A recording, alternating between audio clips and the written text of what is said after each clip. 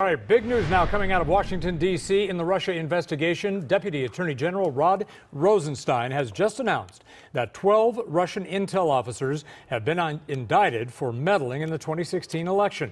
Of course, this is part of the investigation by special counsel Robert Mueller. Rosenstein says those Russian agents hacked into emails from the DNC.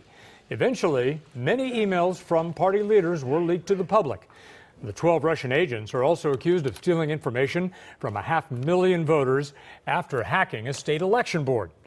The other big thing here is the timing. The charges come just days before President Trump meets with Russian President Vladimir Putin. That is going to be on Monday.